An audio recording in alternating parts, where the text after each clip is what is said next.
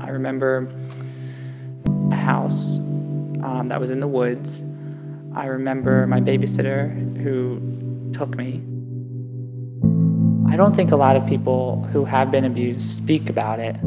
It's an interesting subject, how people cope with their abuse. I use my artwork.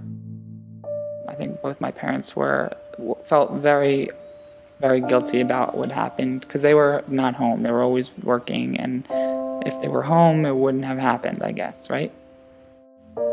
Alex, do you remember the bedtime story I told you shortly after the abuse came out? I'd like to tell it to you again.